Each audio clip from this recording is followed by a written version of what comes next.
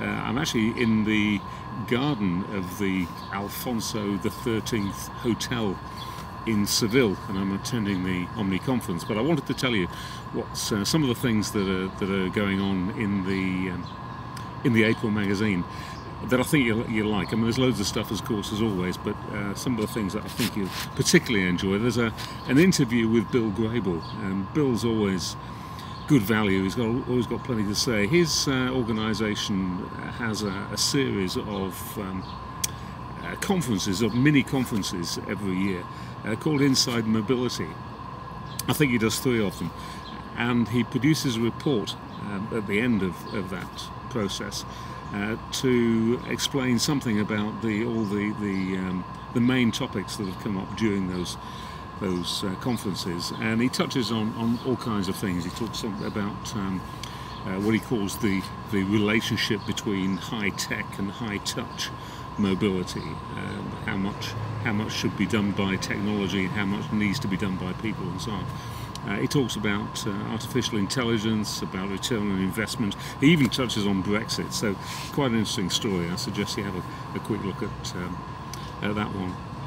I went over to Thailand, Bangkok and Chiang Mai, to attend the ARA conference, the Asian Relocation Association conference, and the IMA conference as well. It was in Bangkok afterwards.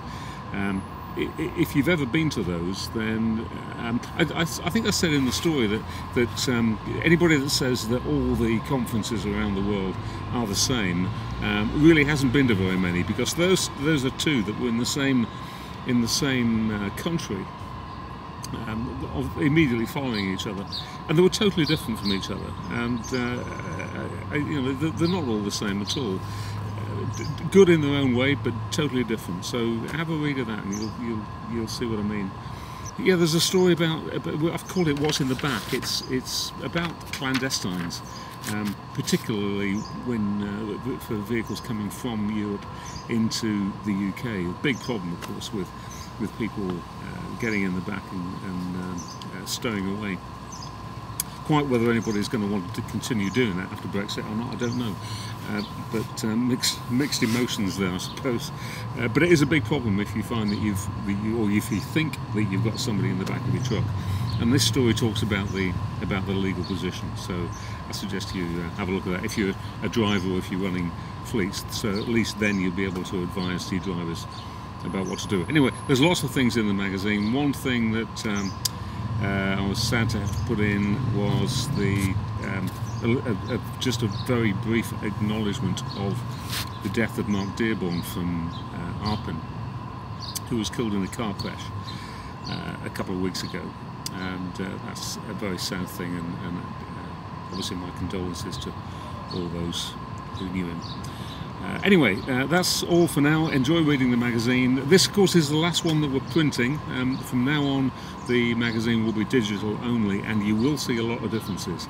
It's not just because the printed version did, to some extent, mean that we were handicapped in what we could do. With a digital one, then we can do lots more with it, and you will begin to notice the difference, I'm sure. I hope you enjoy it anyway. Talk to you next time. Bye.